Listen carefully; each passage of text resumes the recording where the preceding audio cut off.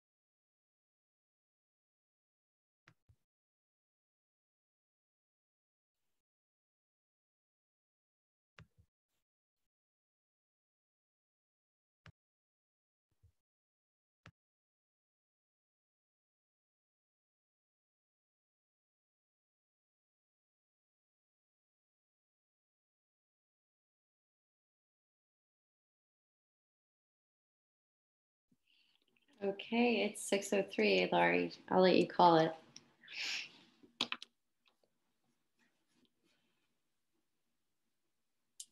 Let's wait 2 more minutes. I'm still admitting people every second.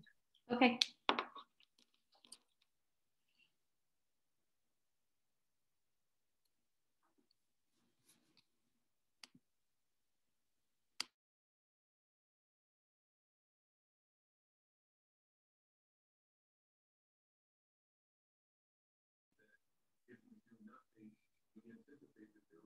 Oh, sure.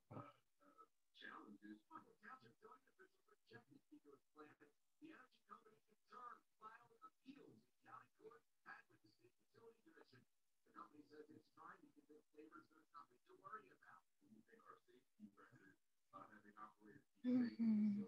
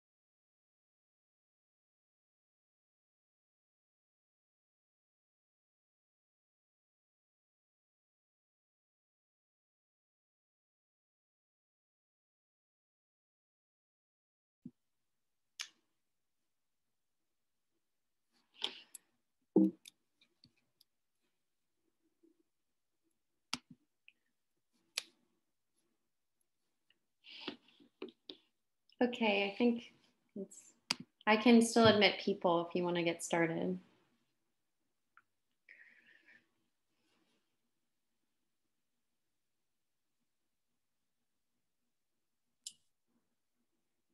Stefan, you're on.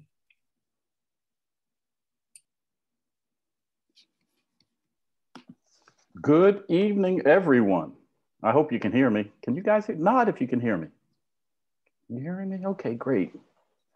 Well, tonight I want to welcome you to another Delaware County Historical Society presentation. If you were with us, what was that, February 23rd, we did a great one on civil rights and school segregation in 1960 in Chester, Pennsylvania. And it was well attended and everybody liked it. So we got together and said, you know what, we're going to do another one. So that's why we're here tonight. Tonight's conversation, though, is on a totally different topic. It's Women's Journey for Equal Rights, brought to you by the Delaware County Historical Society. So first of all, I want to thank all of you for joining us on this beautiful Wednesday evening. I'm your host, Stefan Roots, or I'm your moderator. That's the title they gave me. And I'm going to save you a lot of time because there's not a bio for me, but I'm charged with reading the bio of the people who will be presenting tonight. So for tonight's conversation, we're honored to have 5 very distinguished panel of speakers. And first off, I want you guys to please welcome, and you don't have to do it out loud, you can just nod or smile or put a thumbs up. We want to welcome Professors James May and Alicia Kelly, both from Delaware Law School, and both instrumental in getting the state of Delaware to ratify equal rights for women in that state. Now, before I continue with their bio, I want you to know that before we got started, we were chatting amongst ourselves. And Professor James May, I guess in deference to the fact that we're going to talk about women, he wanted to put Alicia Kelly's name first. But I didn't do it. But maybe later on I will, like right now. Professors Kelly and May will provide an overview of the constitutional history of women's rights to vote and the continuing journey for an amendment for equal rights. They will also present the impact of an equal rights amendment for women. So you're going to see a slide presentation from them. After them, we'll have Dr. Merle Horowitz, a retired school superintendent and educator for 40 years and an administrator for 20 years in the Delaware County School Districts. Dr. Horowitz is currently an accomplished author and presenter. And she will provide us with some of the shocking, and I mean shocking, statistics that demonstrates the lack of women leadership in the educational arena. And she will talk about her personal career choices. And when I think back of when I was in school, most of my teachers were women. So you're going to hear a little bit about that. Next, we'll hear from the Honorable Linda Cartisano, a Delaware County judge in the Court of Common Pleas. Her honor is currently assigned to the Family Law Division, where she presides over domestic, juvenile, and children and youth cases. Our distinguished judge will give us a peek into the roles of women on the bench and talk about her own journey to judgeship. And last but not least, you'll hear from the dynamic representative, Joanna McClinton, who is the first woman to serve as a floor leader and hold the position of House Democratic leader in the entire history of the Pennsylvania House of Representatives. So there you go. There's your bios. We're going to go in this order. First, we're going to hear from Professors May and Kelly. They've got about 20 minutes to give a dynamic presentation. Then Dr. Horowitz, who will handle her slides. That's about 10 minutes. Then Judge Cartisano, she'll go for 10 minutes. And then Representative McClinton, she doesn't have any slides. She's just going to wing it, but she's going to speak for 10 minutes. So in the meantime, when you're listening to all these wonderful presentations, I want you to get your pen prompt, get your little notepad, write some notes, because we're going to leave plenty of time for question and answers. If you guys don't have any questions and answers, where is it? I got a whole sheet of them, so I'll ask some questions. So we're not going to leave here without some questions and answers. I want you to know that if you look on your upper left-hand corner here, you'll see a little red blinky light, meaning that this presentation is being recorded. So you are all being recorded. I hope you're okay with that. Actually, you don't have a choice. We're recording this. It becomes archives for the Delaware County Historical Society, as are all of our programs. So without further ado, you guys didn't come see me. It's like a referee in a basketball game. You didn't come see the referee. I'm going to get out the way. I'll see you after the presentations. Let's go.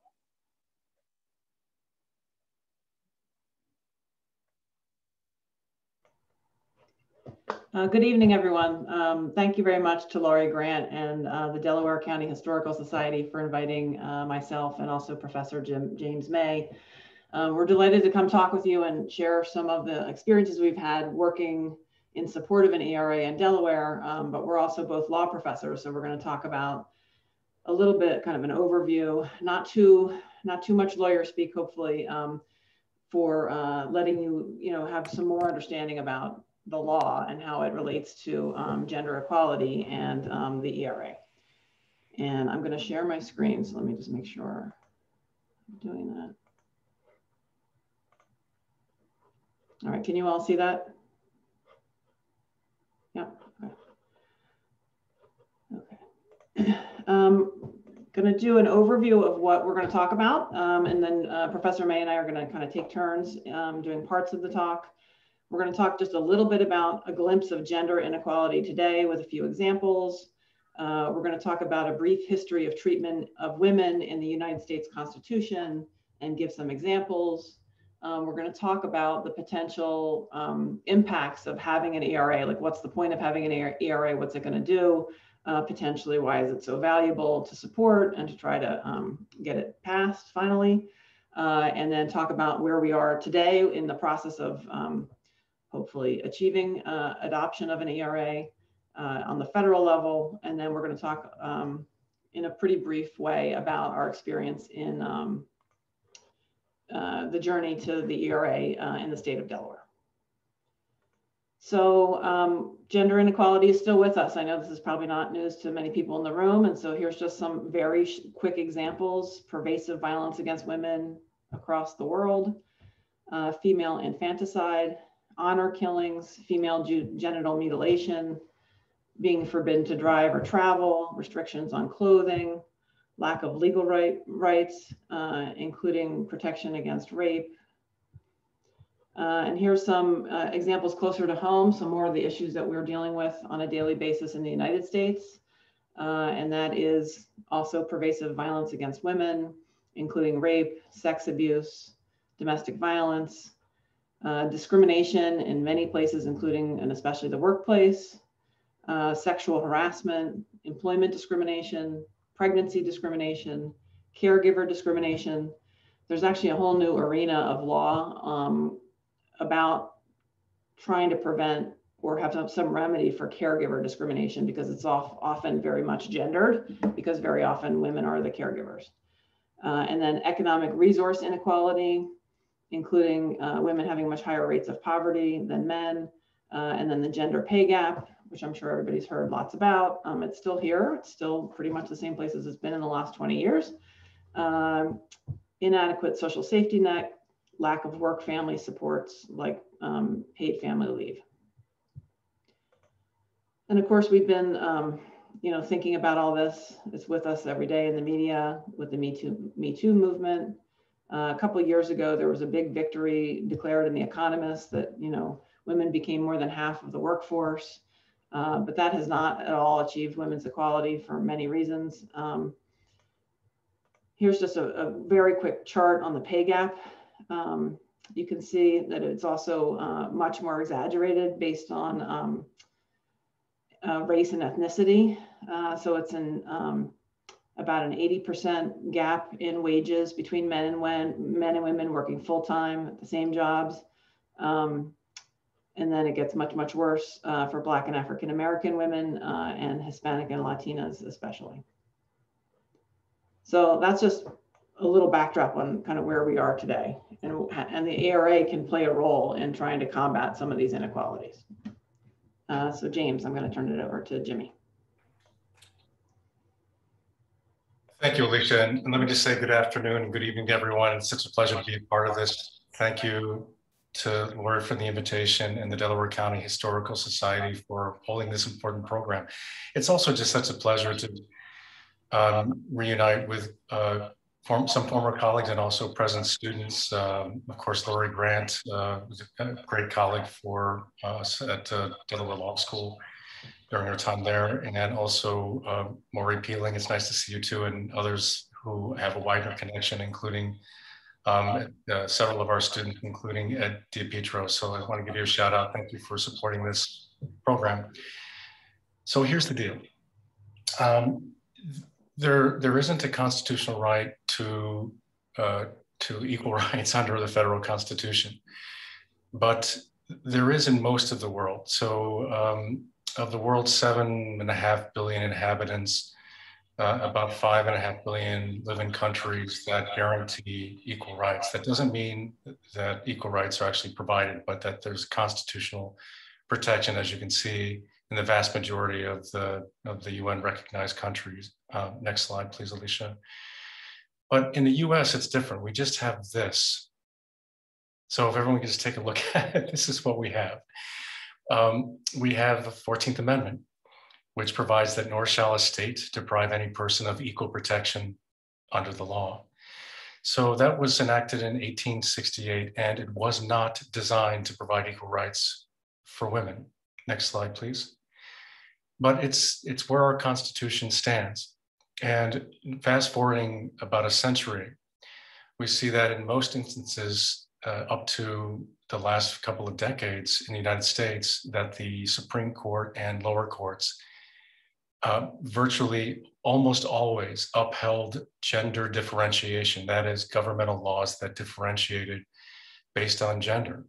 One of the most notable situations that applying to the law is Myra Bradwell, who's an activist and a journalist and just a brilliant human being, and who applied to get a law license in Illinois, and Illinois didn't allow women to practice law. And she challenged that, and the Supreme Court upheld that.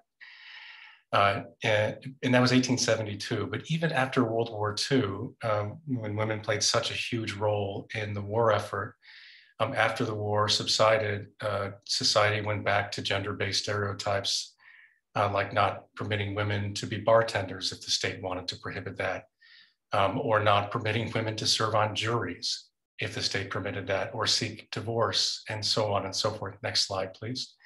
So gender differentiation was upheld. And that's because of this weird constitutional construct, everybody, that, you know, the Constitution doesn't really say, it doesn't really mean what it says. It really just, it provides a framework for giving deference to courts, you know, and how much, how much deference courts should give the government when the government differentiates based on gender. And there's the 3 different standards of review, they're called. And in 30 seconds, let me tell you what it boils down to, is that when the government differentiates based upon a so-called suspect class, that's the terminology in constitutional law, that on race or alienage or national origin, then the government has to have a really, really good reason to do so. So it can, but it needs a really good reason. That's strict scrutiny. Everything else is rational basis review, meaning if it's reasonable, then the government action is upheld under the Constitution. But then there's this middle category for differentiation based upon gender, which is called intermediate scrutiny, that really is the brainchild of, well, many people, but including the notorious RBG. Next slide, please. So Ruth Bader Ginsburg argued lots of cases involving gender equality before the US Supreme Court. And really it was about these standards of review, is what standard of review should apply to gender-based differentiation? Should it be rational basis review? Or strict scrutiny or intermediate scrutiny. So all that stuff you hear about these cases, it's really about, well, how much deference should the courts give to state and federal governments when they differentiate based upon gender? And, you know, back when I was a kid playing baseball, the Supreme Court was trying to figure that out, and it was sort of leaning toward strict scrutiny for gender-based differentiation. But that's not where we are in 2021. What the court did is it decided on intermediate scrutiny. Thank you, Alicia. In a case that Ruth Bader Ginsburg wrote for the US Supreme Court after she was asked to join or appointed to the US Supreme Court after arguing all these cases. And it was a case about gender-based discrimination and admitting a student to the Virginia Military Academy Institute. And that's a public institution. So the VMI, the Virginia Military Institute, did not permit women. And so that was challenged and made its way all the way to the Supreme Court. And the Supreme Court struck it down, finding that gender-based differentiation was based upon stereotypes that did not enjoy what's called an exceedingly persuasive justification. So that's an actual legal standard that when states or the federal government differentiate based on gender, the government has to have an exceedingly persuasive justification.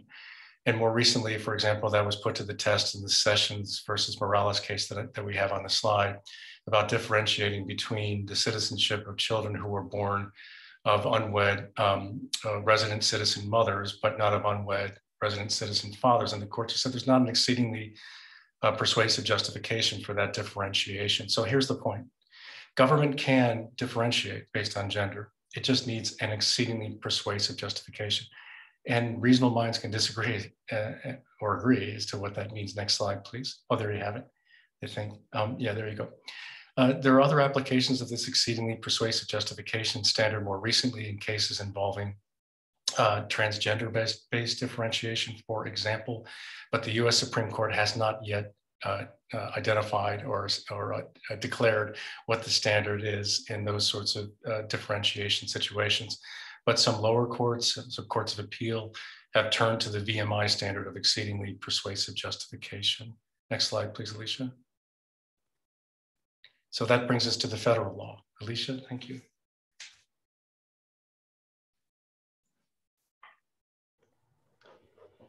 So that brings us to the federal law. And I just want to point out what the slide says is we don't have an ERA that's adopted as part of the United States Constitution. And there's actually widespread misunderstanding. Most people who are asked that question think we already have it.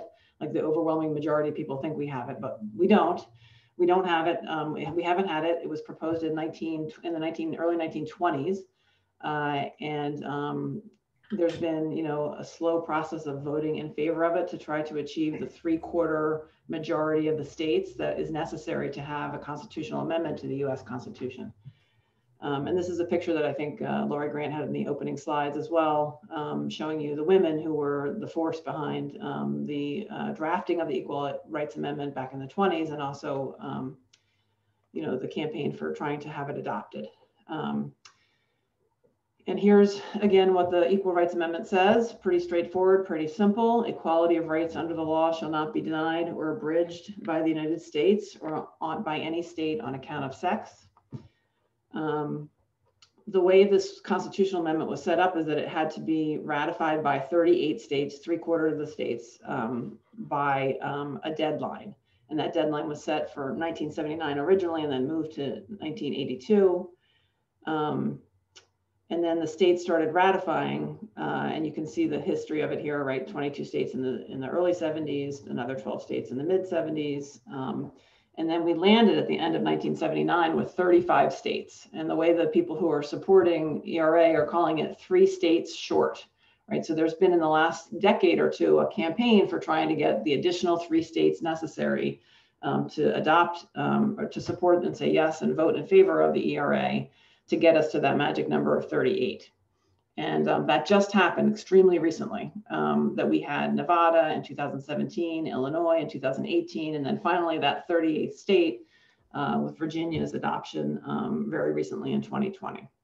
So we now have 38 states who voted to adopt the amendment, but now we're having a legal controversy over because they missed the deadline, right, by kind of a lot, because that was a long time ago. What can we do about that deadline? Can the deadline be withdrawn and overridden by Congress? Maybe it's not necessary even to do that. So there's like a lot of different schools of thought about how to deal with the fact that the deadline was not met. But a lot of people are thinking that it doesn't have to be. It's not part of the amendment itself, and that it may take a legal process to come to a conclusion on the 3 states additional coming in the late, last decade. So we'll see where that goes. But it's possible to extend the deadline, and there has been support for that. I want to turn our attention just briefly, like we could talk about this for a long time. So I just wanted to fix the typo and then just talk about what impact, like why is the ERA a useful, valuable thing? What could it bring to the table in terms of law reform and perhaps even sort of a new cultural commitment to equality? And that's what I would start to say is that the one really important thing about the ERA is actually the value statement itself, that there is a declaration that is meaningful and that people support, that there is something really important about treating women with equal human dignity to every other group. And so it's a value statement. It also becomes a bedrock principle of constitutional law if it were to be adopted. And what that means is we have some laws out there that already do provide for anti-discrimination and remedies for discrimination for women, workplace protections, but they're all adopted through legislation, right? And legislation can change, and you can have a legislator who's going to change the rules that we already have. And so what the constitutional amendment would do is to provide there being this bedrock principle of equality. It's going to be much more difficult to roll back the protections against women and the anti-discrimination provisions we have in existing law. So it's going to kind of like solidify and strengthen the laws that we do have. And that's very important because we've seen a lot of state legislatures, thinking about rolling back women's rights in a variety of different ways in recent times. The last thing I'm going to talk about is it really helps to support the fight against violence against women. So let me just give you an example.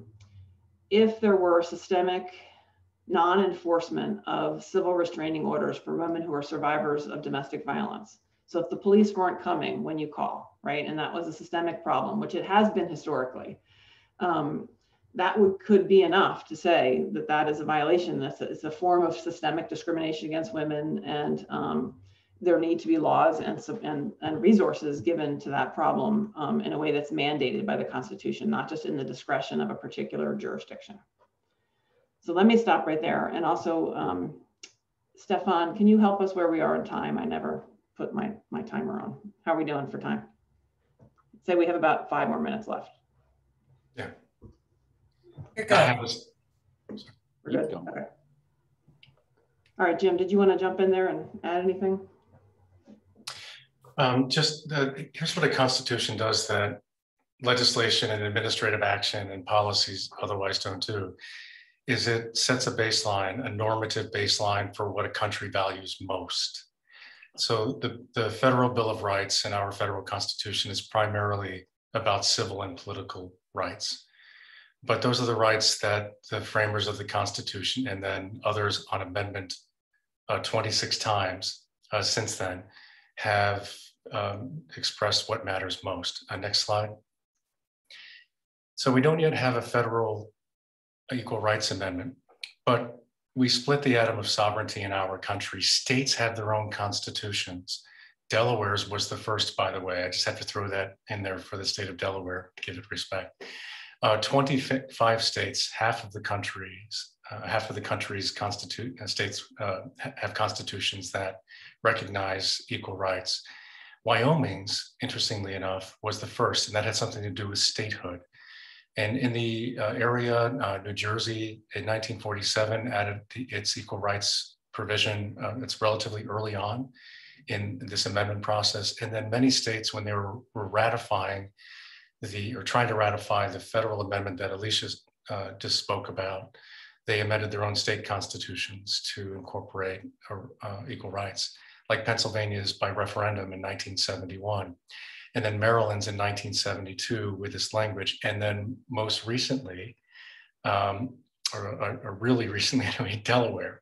So Delaware was actually the third state to ratify the federal amendment, and that, on its way to 38 states now. Delaware was third. And for the longest time, it was the only state that had ratified the federal amendment, but didn't have an equal rights amendment of its own in its own constitution. So that was something that various legislators tried to fix over time with fits and starts. And it finally happened in 2019 with this language: the equality of rights under law shall not be denied or abridged on account of sex. And that's very close to the language of the Maryland Constitution, right next door to Delaware. So next slide, please. So it passed in January of 2019. That's Vivian Longhurst, that's her back anyway, who was just so vigilant in advocating for and supporting an amendment to the Delaware Constitution to incorporate an equal rights amendment. Go ahead, Alicia, next one. And so I just want to end with this, is that, really the future of equality in the state of Delaware and across the country is bound up in this idea of an equal rights amendment. Across the globe, the single most predictive factor about all sorts of rights that are recognized, political rights, voting rights, rights to food, water, education, employment, the single most predictive thread in determining whether a country means what it says when it's advocating, or I'm sorry, when it's recognizing those rights, is whether the country has an equal rights amendment. So I think it's high time for it to be, for the United States to take a turn at it as well. It's just my closing thought on that. Well, that was fantastic. Thank you. Let's give them a hand of sorts. We know how to do that. We can just look like we're clapping, even if you're on mute. Professors May and Kelly, they really took us on a journey there.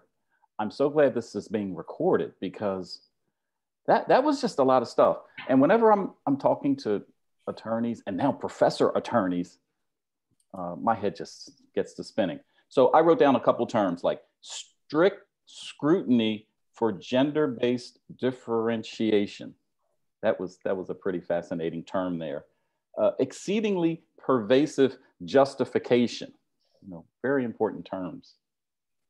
I really love where we explained where legislation, I guess in my words, is iffy.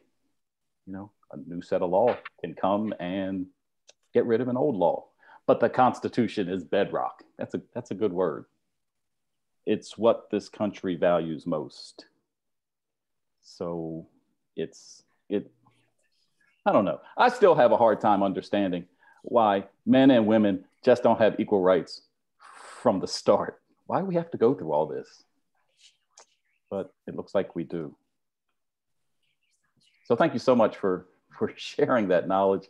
I'm going to definitely replay it, because I couldn't absorb all that in 20 minutes, but there's a lot of information there and it's extremely valuable. So it's a great way to set this one off. So now we're going to go into the world of education with Dr. Merle Horowitz. And I know this is going to be exciting because she always brings the fire. Good evening, everyone. It is a pleasure to be with you. I have been a board member of the Delaware County Historical Society since 2015, when I retired. So I'm going to take you on a 40-year journey from when I graduated college and started to work as an elementary school teacher in the Upper Darby School District in 1974. I thought it would be interesting to share with you what my salary was my first year teaching: $7,450.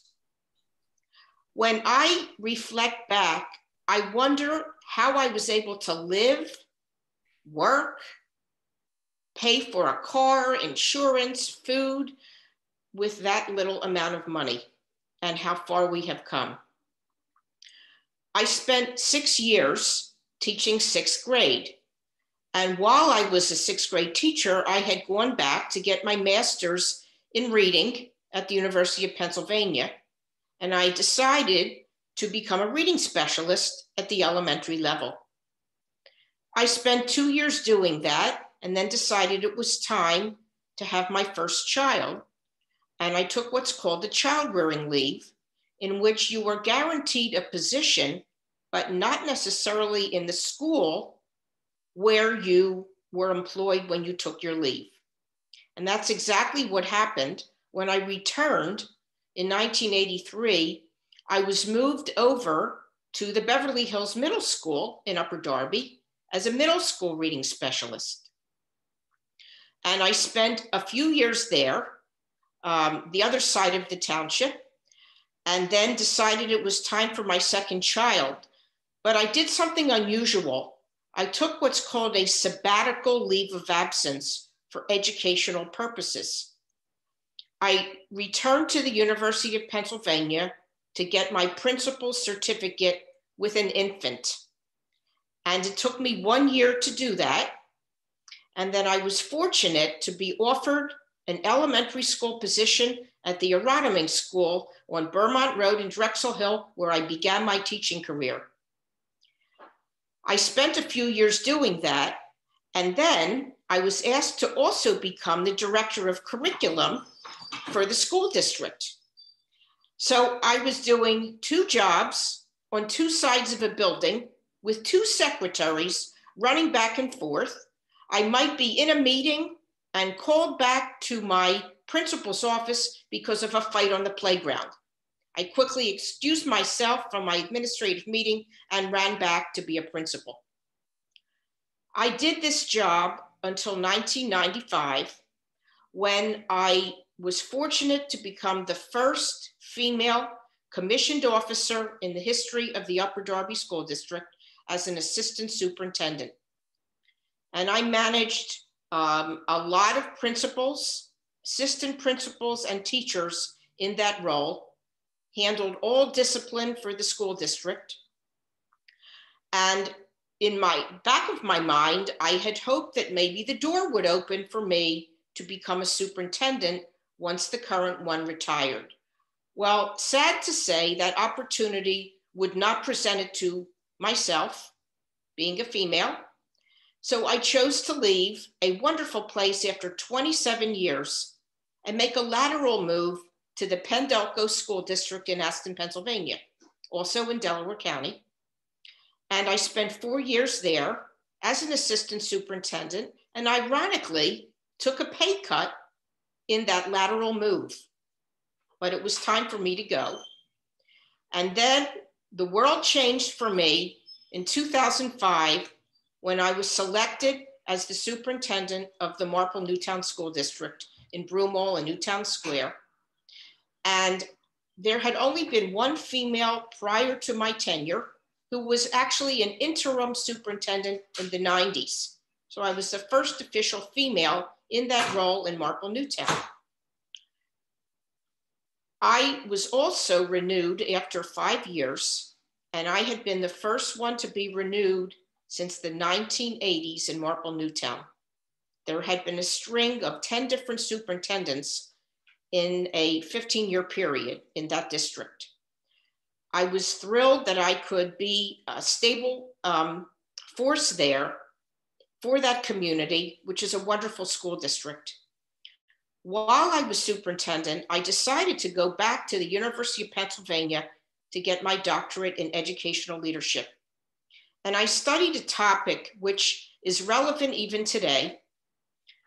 My dissertation was about email harassment of educators. And it was something that had never been studied before in that role.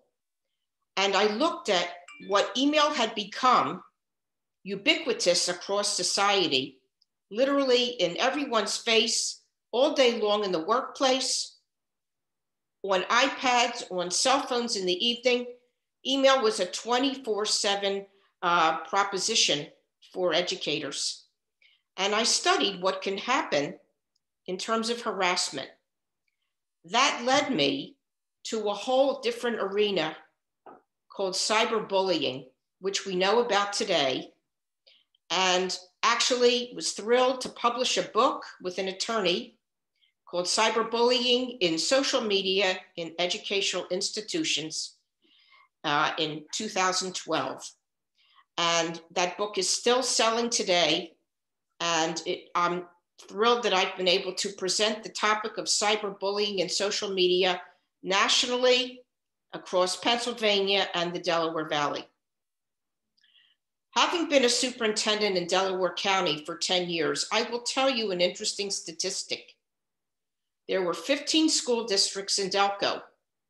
The largest amount of female superintendents was 5 of 15. Only 1/3 of the districts hired women at that point. I will tell you another startling statistic. The average tenure of superintendents today is 3 to 4 years. So it was just incredible for me that I was able to be there for 10 and to retire on a high. While I was there, I was a member of AASA, which is the National Superintendents Association. Every 5 years, they do a very important study about superintendents nationally. And I will ask Lori Grant now to put up the first slide for me.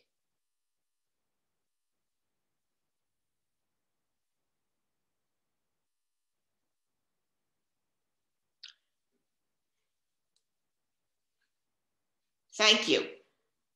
This was a part of the 2020 Decennial Study of Superintendents, Key Findings and Selected Implications. You see there on this slide that a year and a half ago, actually, when this was completed, 73% of the superintendents in America were male, 26.7% were female. Next slide, please. You can see the trend of female superintendents. Please look on the left corner, 1982, how few there were, and a steady incline straight up to 2020, when we now had 26.7% of female superintendents in the nation. Next slide, please.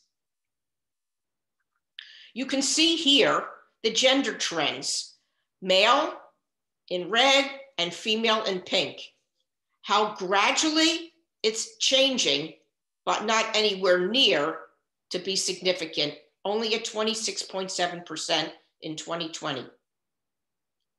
Next slide, please. Here's some interesting thoughts about why these trends are occurring. Women are not in positions that normally lead to the superintendency. Stefan Roots earlier this evening mentioned, and he was correct, that women for the most part are teachers. And being a teacher is not a position that leads to the superintendency. In my career, as I shared, I'd gone from teacher to reading specialist to principal to director of curriculum, then to assistant superintendent.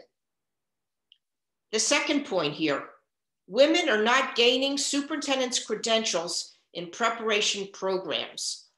You have to go back to get a special certificate to be a superintendent of schools, where you are considered a commissioned officer of the Commonwealth of Pennsylvania. More and more women are heading into principalship positions, both at the elementary and secondary levels, but not necessarily gaining superintendent's credentials. The third bullet, women are not as experienced nor as interested in district-wide fiscal management as men. I'll stop for a moment and reflect here. Two areas where I felt I really needed to learn a great deal, because I had been a specialist in curriculum and instruction, were fiscal management and also buildings and grounds, facilities and maintenance, renovation of buildings, etc. I literally had to study and work with colleagues in surrounding districts so I could feel comfortable in an interview discussing fiscal management and buildings and grounds. Next bullet. Women are not interested in the superintendency for personal reasons.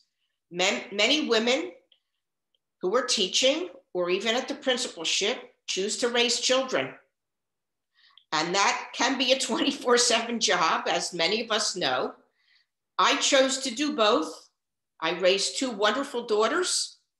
And believe me, I was there on the softball field and the hockey field after school, so I could be the sports jock mom for my daughters.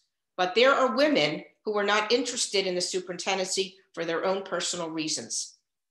Next bullet, school boards are reluctant to hire women superintendents. That's absolutely so, with only 26% nationally in that role. Next, women enter the field of education for different purposes. Obviously, if you are a superintendent, okay, you've largely been in education, okay, sometimes as a teacher, sometimes actually in a different role, potentially business management or pupil services, and then you might be interested in becoming a commissioned officer. And women enter late. Some women choose to raise families first and then go into education. Next slide, please, Lori. Now, I'd like you to focus on superintendents of color, which this study did. Look at the left-hand side. In 2000, 21 years ago, there were 5% in the nation superintendents of color. It took 10 years to go up 1 percentage point to 6%, and another 10 years to get to 8.6%, where we were when this study was done. Next slide, please.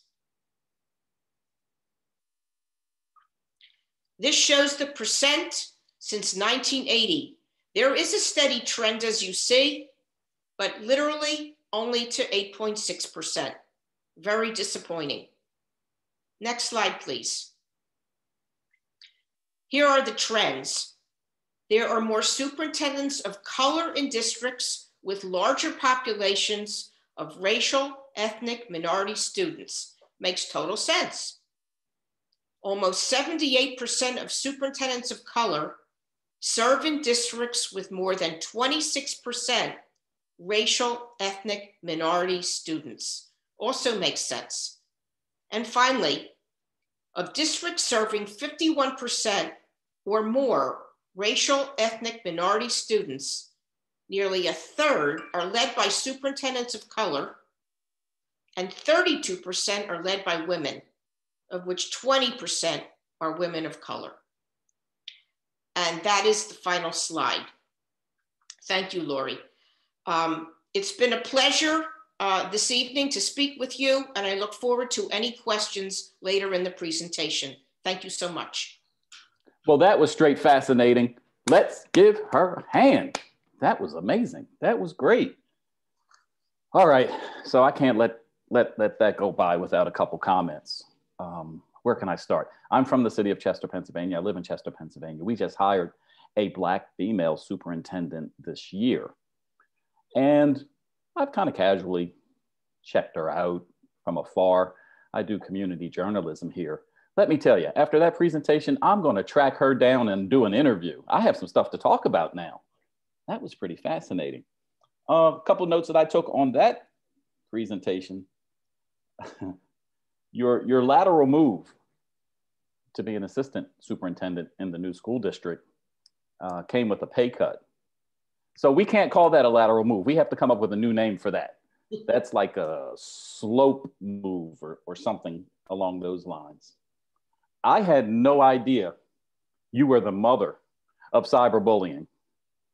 So you're talking about email. I guess when you did that study, email was the killer app where everybody was on email. That's how we communicated.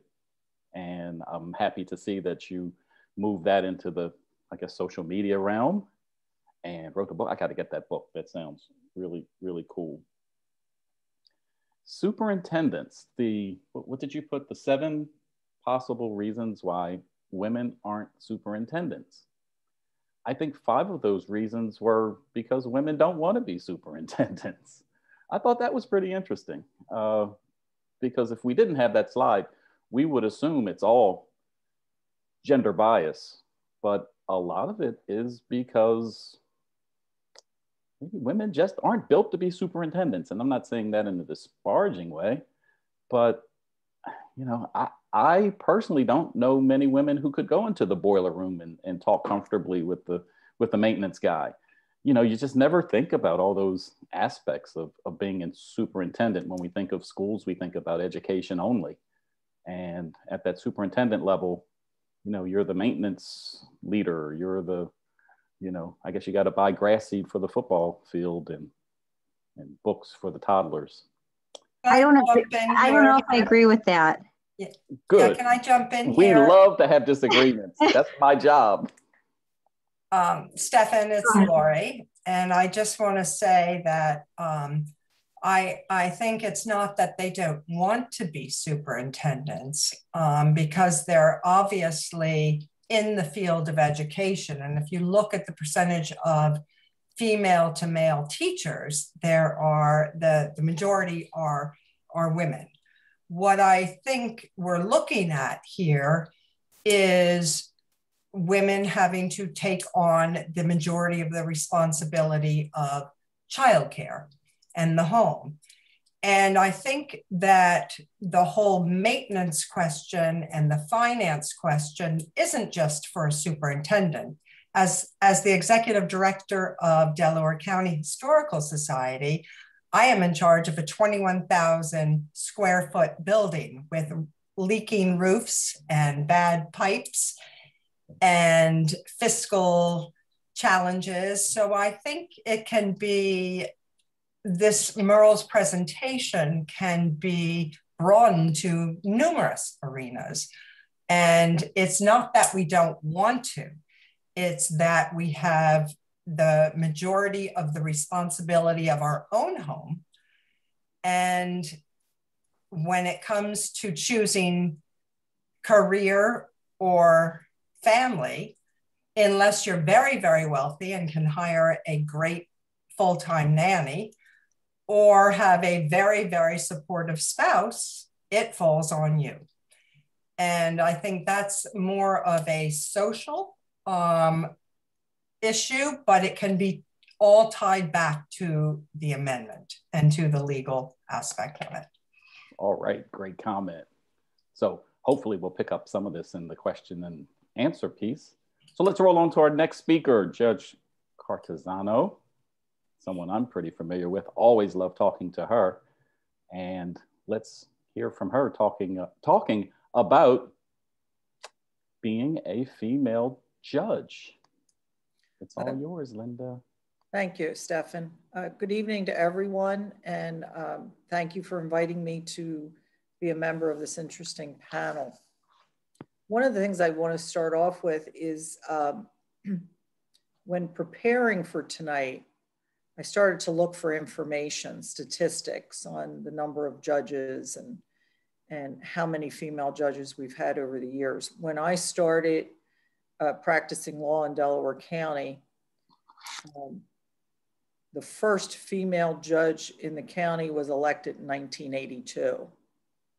She was the only female judge in Delaware County until her retirement.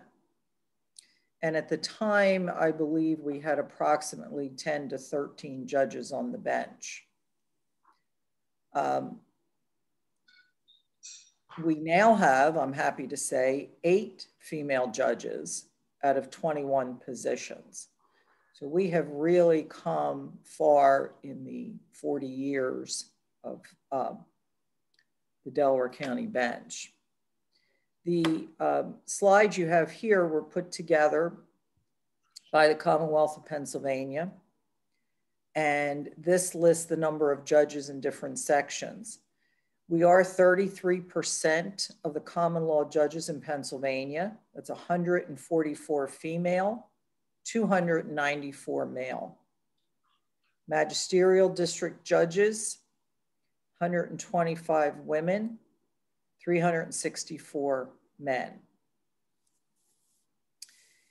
In the, next slide, please. In the women on the bench in Pennsylvania, there are currently 13 women serving as president judge in the courts of common pleas. That is the judge in each county who presides over that board of judges. That sounds like a lot until you hear that there are 67 counties in Pennsylvania. So only 13 women. Delaware County has not had a female president judge. We do a lot better when we hit the Superior, Commonwealth, and Supreme Court. Currently, we have 3 women out of 7 member Pennsylvania Supreme Court. We are the majority on the Superior and Commonwealth courts.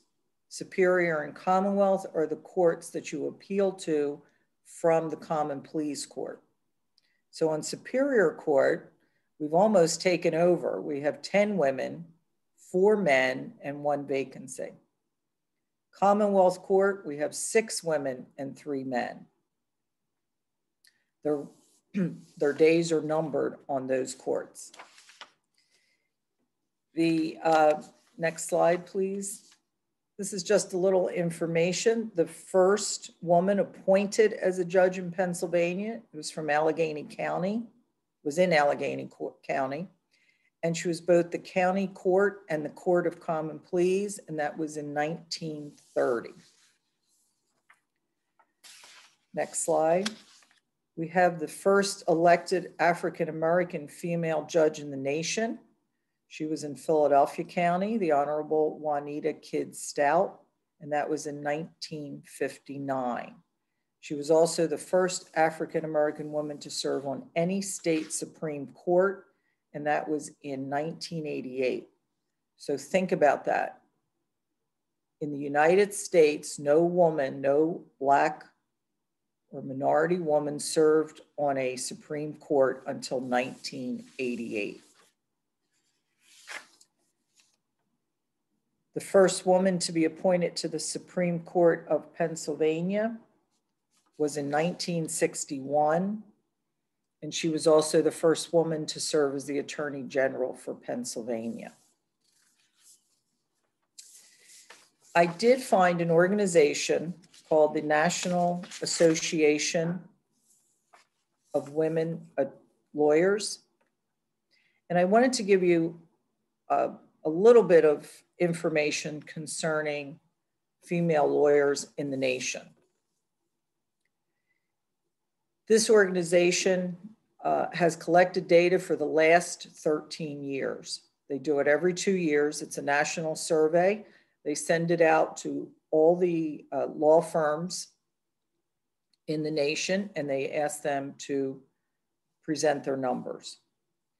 For the last 10 years, 50% of law school graduates are women. It's a pretty good number. When you look at the numbers on the representation of lawyers working in a firm, the associate level, which of course is the entry level, 53% are men, 47% are women. Pretty close, pretty good considering women are 50% of the graduates. The next position they looked at was non-equity partner. 69% are men, 31% are women. The highest level in a firm would be the equity partner, because then you're buying into the actual partnership itself. Those numbers aren't so good. 79% are male, 21% are women. In 2006, the number of female equity partners was 15%. 15%. 15 years later, it went up 6%. It's not really good numbers. Interestingly enough, when I looked at the survey, they indicated that these numbers are almost exactly the same as they were in the 2017-2019 survey.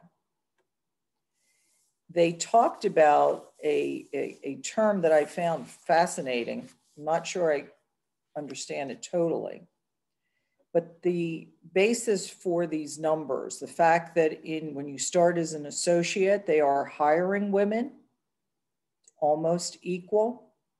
But as you move through the process of either a non-equity or an equity partnership, they lose ground. And the term they used was bias interruption earlier in the hiring process.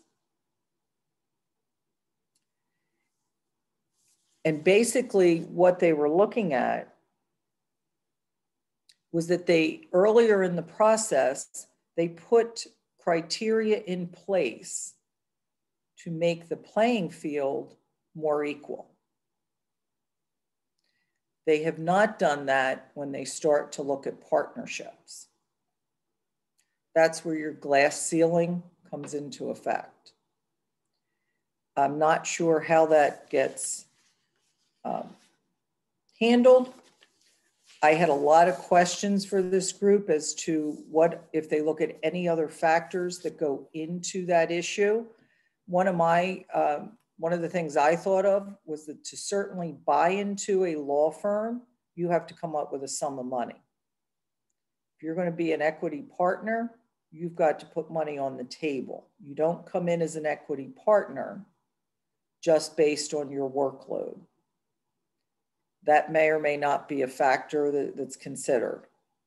But the concern is that women aren't moving through those ranks the way that they used to, or the way they should. I shouldn't say used to. Compensation, attorney compensation. When we talk about the same pay for the same job,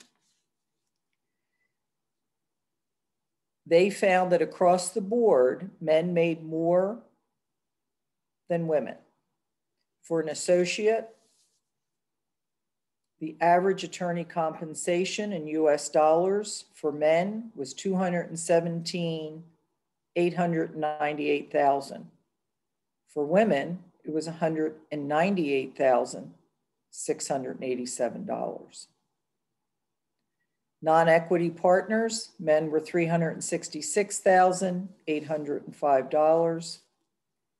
Women, $340,643. Equity partners, $861,349. Women, $728,923. There's no explanation as to why. I couldn't find anything in the survey that told me why the male would make more.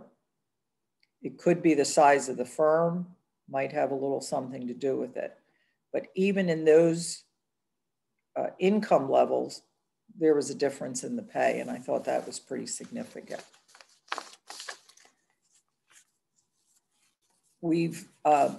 I will tell you that as a judge in Delaware County, I have not seen any disparity between men and women. The women are getting elected. As I said, we have 8 out of 21. Last election cycle, 3 women were elected to the bench, only 1 male. A lot of that is because I think women are more active now politically and getting more involved.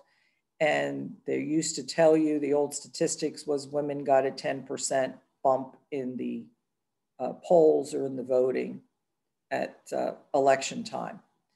But I'm glad to see at least the numbers in Delaware County are moving up. And at some point we may take half or even a little majority, we'll see. So thank you. All right, you guys know what to do now. Put your hands together. Excellent presentation. That was interesting. Women in law in general. I couldn't help but to think about my niece. She's one of those double Ivies. She went to Dartmouth. She graduated Columbia Law, and she's like 3 years into her, what's it called? Associate, like her first job. And I'm just watching to see what happens to her career and how it goes. I know she has no political aspirations, so I don't expect her to be, running for judge or anything like that. 8 out of 21 in Delaware County, 8 women out of 21 judges. That's very respectable based on the numbers that you presented, for sure. It's just still troubling to hear the salary disparities between men and women, and you had no basis for any of that. It's just the numbers as they are. And we learned another term, bias interruption. Bias interruption. I think of my career. I wonder if I have been bias interrupted somewhere in my career. Thank you, Linda. Linda, was all. May I ask a question Sure. here? You've talked about how Delaware County has been pretty progressive and pretty fair to women on the bench. And I guess my question is, have you found that lawyers who come in front of you and or jurors treat you any differently than they do your male colleagues? Some lawyers try. I've had male lawyers in court at times refer to me as ma'am.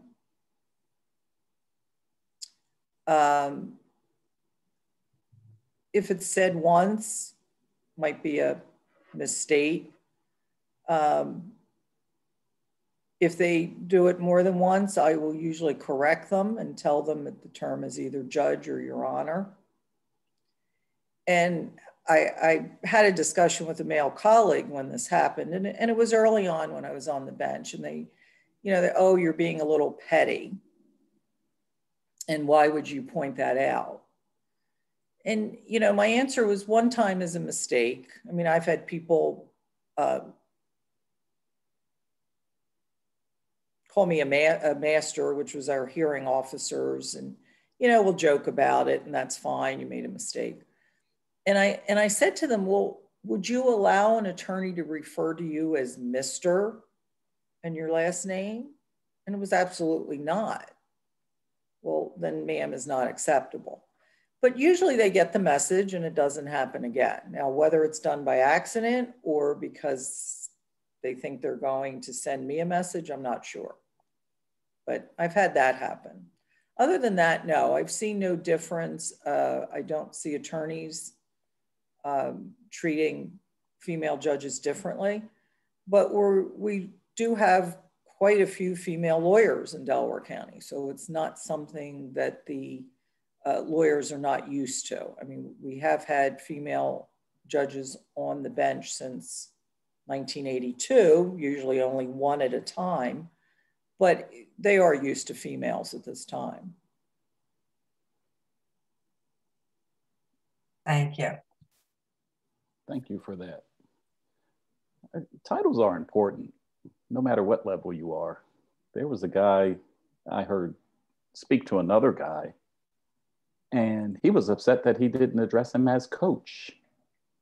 So it could go to any level, it depends on how you want to be respected.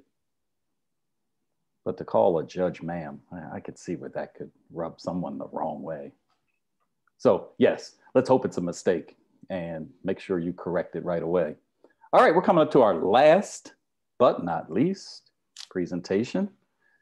Representative Joanna McClinton, the first woman to serve as a House floor leader and hold the position of House Democratic leader in the history of the Pennsylvania House of Representatives. I just like saying that. That just gets me excited. She has no slides, so let's do it.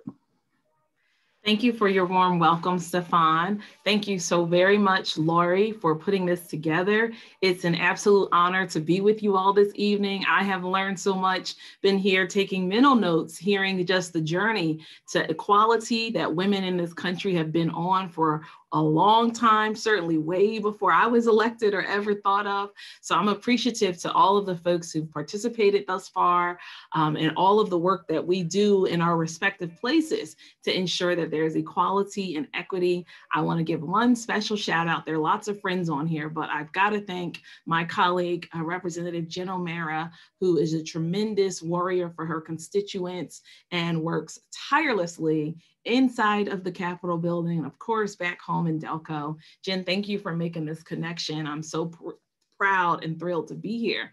So I am Joanna McClinton. I serve the 191st District. That includes a big chunk of the Cobbs Creek section of Philly, West Philly, and Southwest Philly. And then I cross the invisible line and go into Delco, where I serve Yeadon Borough and Darby Borough. So I'm Southeast Delco, for those who are familiar.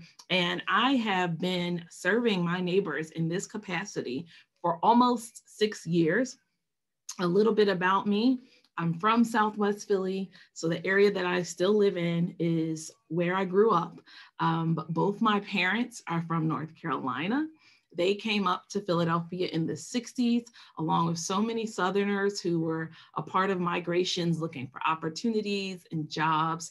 Before that, My grandmother, who my maternal grandmother is living, my maternal grandmother, whom I'm named after, Joanna McClinton, she passed when I was a very little girl. My maternal grandmother is still with me, and she just turned 90 2 weeks ago. And I have to start off in giving my little life journey some context without my slides. I apologize. My team is going to hear about this tomorrow. Is that my grandmother, who now lives with me, she's the granddaughter of slaves. So just to tell you a little bit about my journey, my career, my family, my background, my grandmother's the granddaughter of American slaves, not in another country, not somewhere far off, and certainly not so many years ago that it's a long time ago, a time away.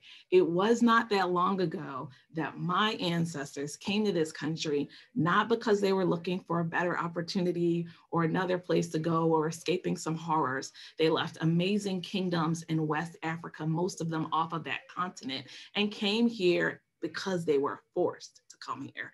The same way in the 21st century, I'm sure Her Honor is seeing trafficking cases happen from time to time. That's how we got here. We were brought here as property, and there were no rights. There was no education. There was no voting. There was nothing except work, and we were sold and separated and dehumanized. And I learned about these things growing up, but I never put it into context until I'm at the point I am in my life now, realizing, wow, how in the world was I blessed to get elected, being the first woman to ever serve my district, and later the first woman and the first person of color to be our caucus chair, and now the first woman in the Pennsylvania House, the oldest General Assembly in the nation. 244 years old we are, and we've never had a woman be a leader. So I am thrilled, I'm excited. I have to be honest and confess one thing amongst friends, that would have never happened without the strong support of someone like Rep. O'Mara. If she wasn't where she is, I know I wouldn't be where I am. It takes so many women working together, having each other's backs, and of course our allies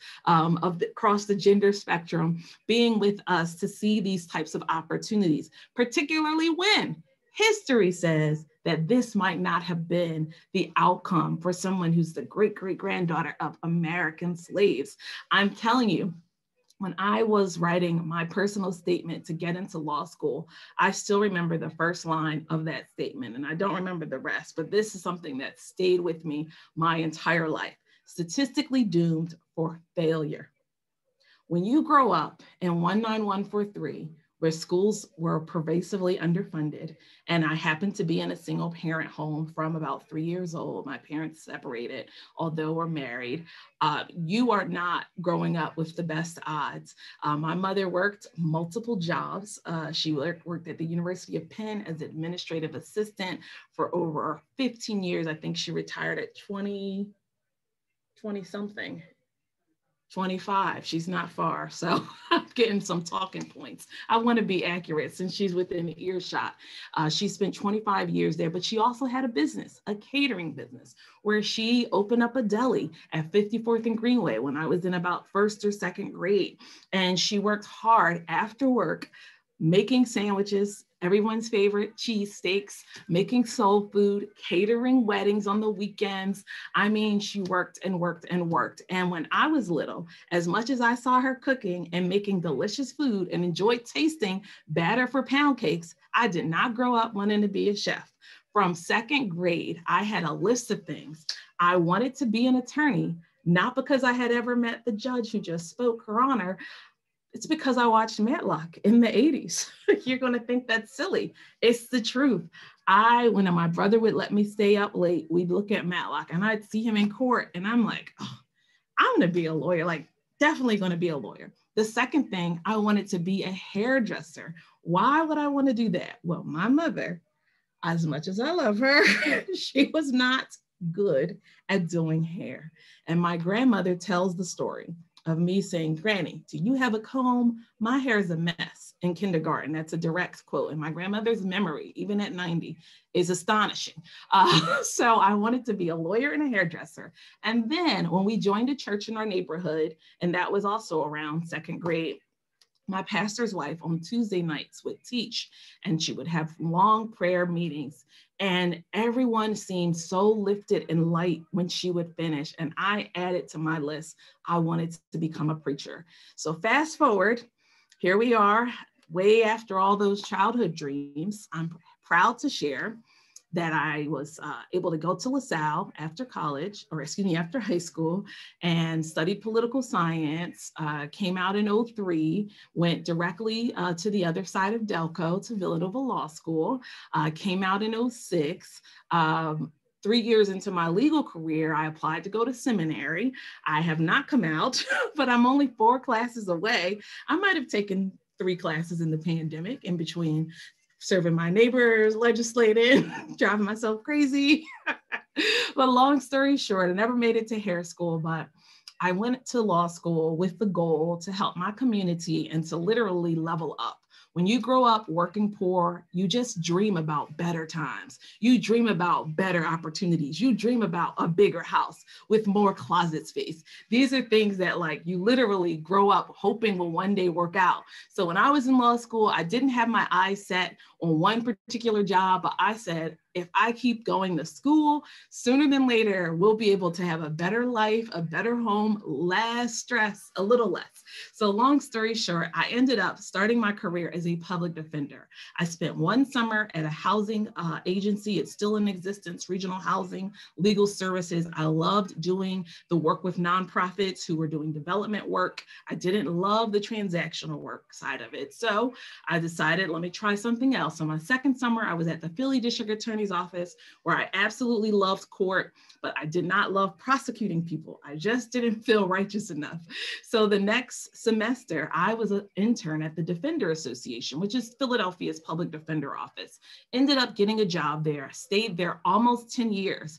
In that 10 years, what was going on in my life? Well, I thought I had problems as a child, but I started meeting people who had serious problems as a child, very pervasive poverty. And when you're both poor and accused, getting ready to lose your liberty in a system that is not fair, neither historically or systemically, it was a learning experience, going in and out of prisons, visiting my clients, talking to them, spending time building up a defense or mitigation, working out non-trial dispositions. I learned so much about standing up and advocating for other people in their times of crisis, when many people, and I don't want you to make a face, Your Honor, but many people don't always want to hear what the public defender in the room has to say, because we might tend to be the bleeding heart liberals. We might go on and okay. But I learned how to navigate a system where so much is stacked against you, where as a young woman, many of my clients would ask, Miss McClinton, how old are you? And I had to learn in a firm, serious voice to say, I'm old enough to have been to law school, passed the bar exam, and be here representing you. With a straight face, I didn't laugh. But that experience really changed my life, because the problems that I thought my family experienced, I recognized there's so many more issues, so many more concerns. And when my father was living, God rest his soul, he would ask me, what is your long-term goal? I said, Dad, I don't know, but I really want to help people before they go to jail, before they get accused of something, before they have a negative encounter with police, before they're arrested. And I never could picture what type of career trajectory I was on, but I left the Defender Association in 2013 at the urging of a mentor who's now on the bench, Judge Tamika Lane. She and I work together as public defenders, and she encouraged me to apply to go work for our state senator. Now, in my mind, after doing political internships in college, I thought, there's no way I'm going to get a job with this senator. He doesn't know me. He's never heard of me. There's no hookup. There's no patronage. But long story short, I'm so grateful that I applied, that I went to Harrisburg. And I must say, since we're talking about women's rights tonight, the first thing I saw during the job interview when I was taken to the floor of the Senate, not the House, I almost said House, was there were a lot of men everywhere. I mean, a lot of them. And many of them, in my observation, had probably been doing that job for a little while. I was astonished because the first thing I thought about was being in court with sentencing guidelines, with mandatory minimums, with so many different things that I believe were inherently inappropriate. When we elect judges to be able to look at circumstances and make these decisions, why do we keep getting these laws from Harrisburg? So long story short, I went to work for my senator. He's also serving Delaware County, Senator Anthony Hardy Williams. Loved the job, did not go into that job to run for office. So don't count your cousin out, Stefan. It doesn't have to be on your life plan. I'm telling you, I went to that job because I thought, all the things I've seen in court, I can go behind the scenes and make sure that the policy developed is progressive, that it's helping people, not hurting people, that every experience I had with a client where I left upset or I left concerned or I wanted to do more and couldn't do more, we can actually change the laws. So I enjoyed it, I enjoyed it, I enjoyed it. Suddenly, a vacancy came up in my neighborhood and my coworkers in the office were like, you live in the district? And I would say to them, and like, why are you telling me this? Lots of people live in this district. And they said, well, you should think about running. And I said, I don't think so. I have a very good government job. The senator and I are on the same page. I'm writing, not in my voice, as he'd say, in his voice. I'm doing things in a positive way that's enhancing our work here. There's no way I would disrupt that train to try to run for something. Well, that was my thought, but someone would say there were other plans that I didn't know about yet. In June of 2015, after months of my colleagues and coworkers teasing me about all of that, the senator and I had a serious conversation, and he asked me, you know, why didn't I think about it seriously? And I said, because when you work behind the scenes, you see the good, the bad, the ugly. You see the things that people like, you know, the positive events, the great things where everyone's happy, but you also get the calls on the phone from constituents who feel that government's not doing enough and government is in the way. And I don't want that on my young, single, young adult back or shoulders. I don't want to deal with those types of pressures.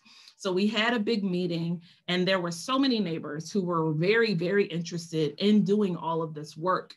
And as we went around the table to talk about our life experiences and why we were potentially interested in getting support to run for this seat, I remembered the times in court where I wanted to do more, where I felt like I should be speaking to someone besides this jury in front of me.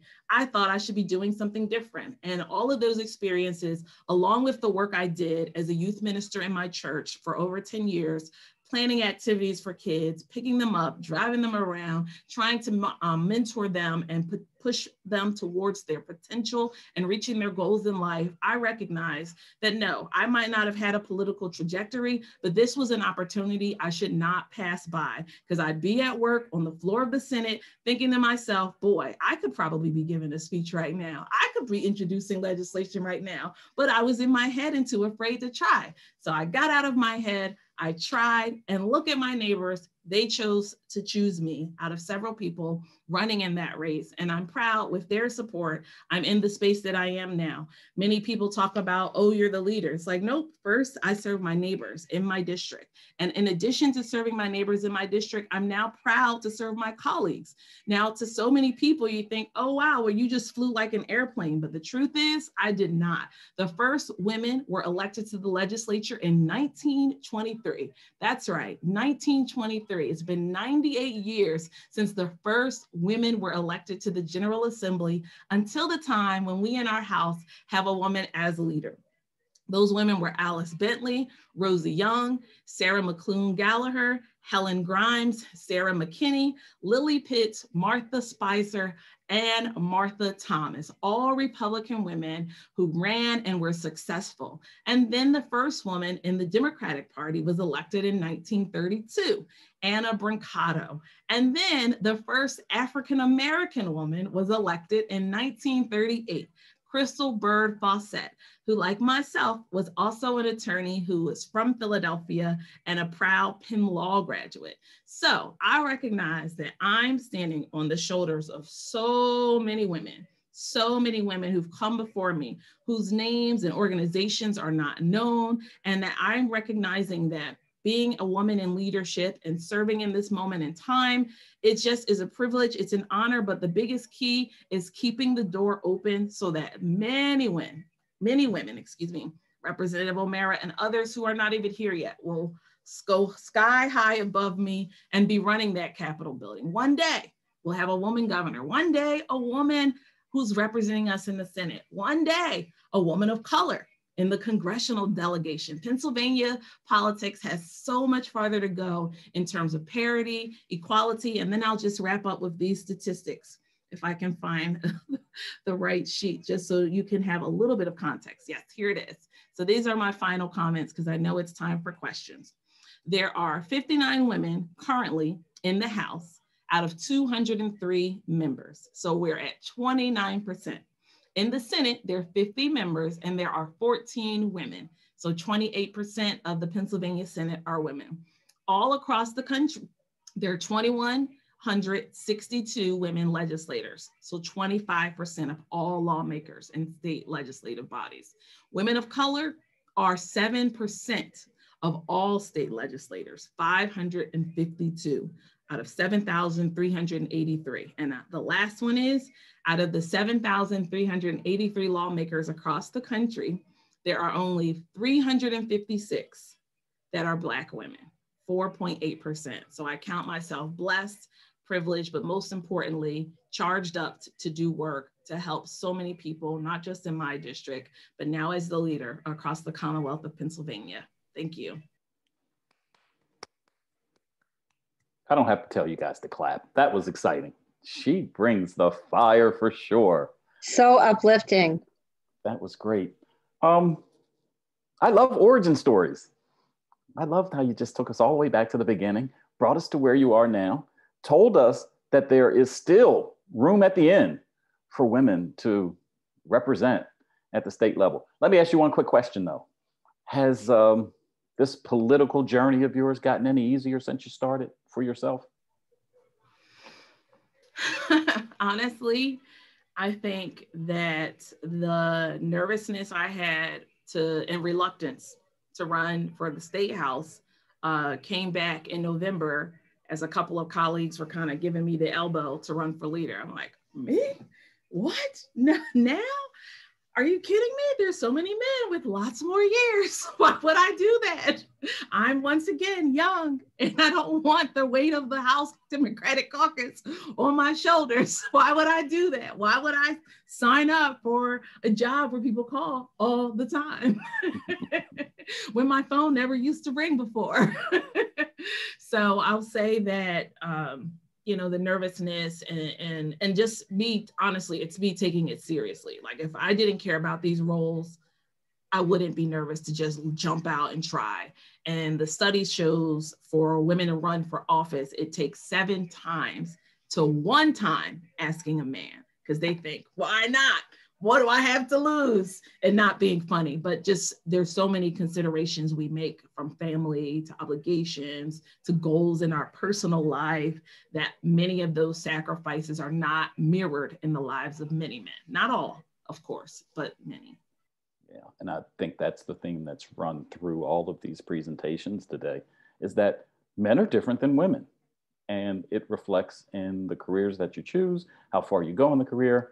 Now, while you're not getting paid the same, I'm still waiting for an answer, and I don't think I'm going to get it here tonight, but we did cover a lot of ground tonight, and I'm really proud of all of you who presented. And again, I'm getting out the way because it's now time for question and answers. Those of you who are still hanging in there with us, thank you for hanging. Who's handling the questions? Is it you, Erica? Is it you, Laurie? Or is it? Yeah, hi, Stefan. I think all of our presenters were so thorough that we haven't gotten tons of questions. One is, does the ERA also protect LGBTQ individuals? If someone wants to answer that one. Yeah, I can take that one.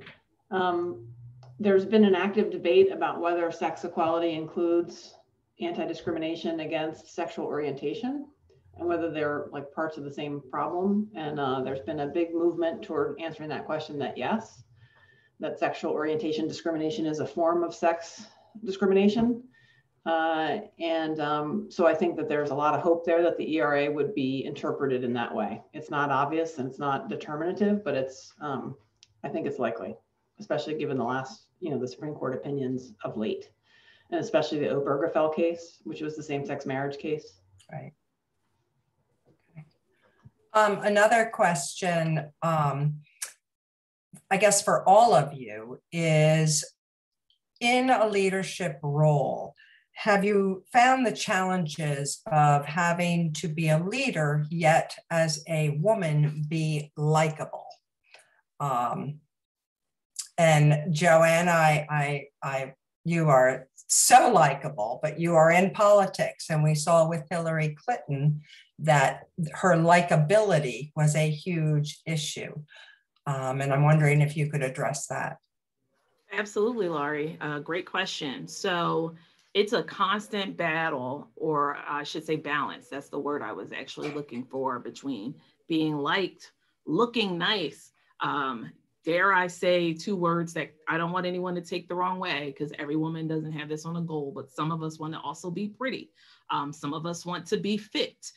Some of us want, to have family goals that are accomplished. So it's a serious balance. I waited tables in law school, and only twice did I drop the big platter onto people.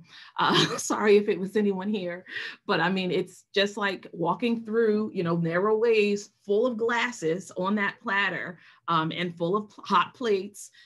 It's just exactly the same, because, if you're too strong, there are words for that. Yes. If you're too tough, there are negative words for that. And if you're too tough and a woman of color, ooh, you might be an angry Black woman.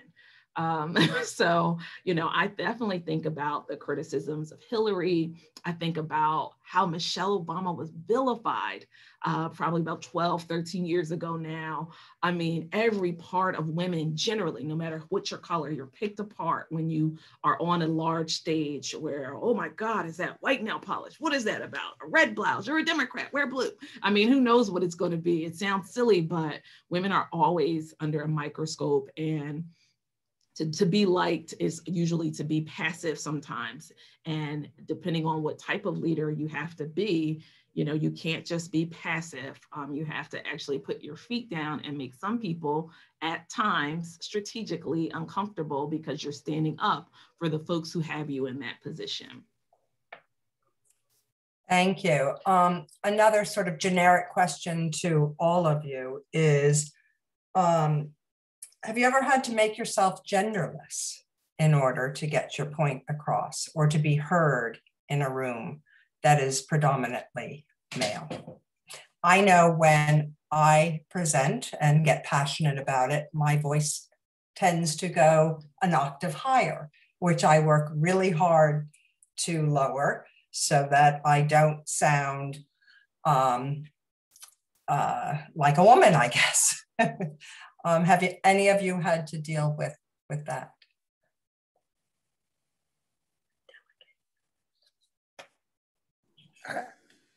I can't say that that I have. Usually when, and maybe from my training of being a lawyer, I tend to lower my tone, and it usually does make an impact. But I will say early on in my career that I would go to court. I would sit where the lawyers were allowed to sit, which was usually the first bench in the courtroom. And invariably, a judge would point to me and say, "You, Missy, is your lawyer here?" And I would stand up, and all the men would sort of snicker, and I'd say, "Your Honor, I am the lawyer. I'm waiting for my client, or my client's ready when our case is called." But I don't think that I have dealt in any of my various careers, working in the city of Chester as the city solicitor. I never found that I had to change the way I was speaking or what I was saying.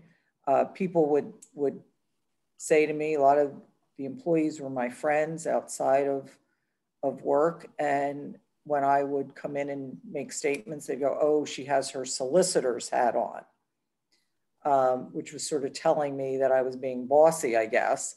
But my comment was, yes, that's what I have to do. This is a work subject.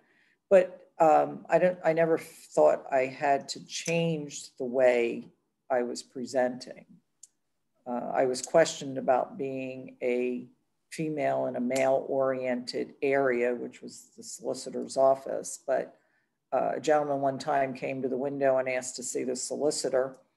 The secretary came and got me out of the office. It was my duty day. And when I went out and he said to me, no, I'm waiting for the solicitor. And I said, sir, I am one of the assistants. And he sort of looked at me and said, no, I want a male assistant. And I said, well, sir, I'm here, I can help you. And absolutely not. So I went back in and sat down, and the secretary came in and she said to me, what am I going to do? And I said, well, he's going to stand there until tomorrow morning because there's not going to be a male solicitor in. But it didn't change the way I approached what I was doing. I never felt the need to do that. I don't know, Merle, did you have to change in being a superintendent? No. One of the things I prided myself on was developing good rapport and relationships with all constituents from the very beginning, and generating respect to others brought respect to myself. Mm-hmm. Answer. I have one last question, sort of a generic to everybody question. Do you all think that your male colleagues even really understand the need for ERA?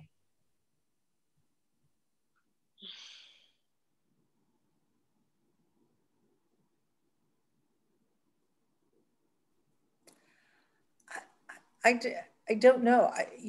When you hear how long we've been trying to pass it, and Lori, you and I spoke a little bit about this before, it's something that was very big in the 1970s, and we sort of remember people being very excited, and this is going to pass, and ERA, yay. Yeah, I'm not sure that it's even on anybody's radar.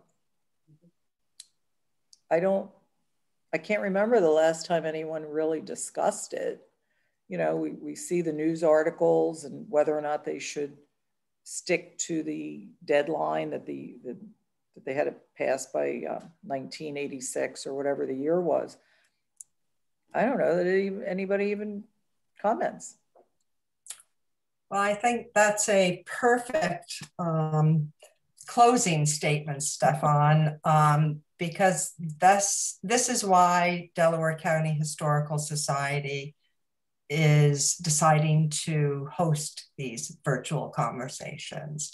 We're bringing to light important historic and current issues that maybe a generation or two don't understand or don't think about or aren't present right now. And I thank all of you, Judge Cartisano, Dr. Horowitz, Representative McClinton, Professors May and Kelly, and Stefan, you're the moderator you're the greatest moderator. But I thank all of you because I do think it's important for a historic society, the Historic Society of Delaware County, to bring these issues to light, to start conversations, to get people to think about these issues, to bring them to the forefront, because there is still inequality in race and gender. And that's a perfect way to close it out. And I thank you all. A pleasure being your moderator, host, or whatever my title is. We'll do this again soon, right? Right, Laurie? Right, we will. Right. Okay. Thank you so much to all of you, and to our attendees. Please come visit us at padelcohistory.org, and have a great evening. Thank you. Good night, all.